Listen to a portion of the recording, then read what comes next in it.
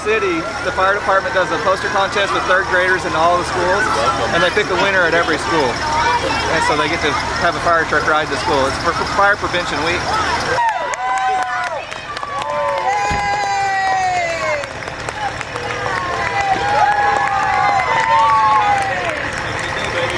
Well, we're so excited to be receiving Sofia. She's one of my most proactive little girl, very shy though, one of my most shy. So I'm so excited that she got to win this. Her poster depicted a fireman who was there protecting a house that was behind him in the background that caught fire because maybe we left the stove on or just things on around in the house. So she really thought it through, and that's why she won the poster. I mean, her artwork was amazing. Thank you to my school,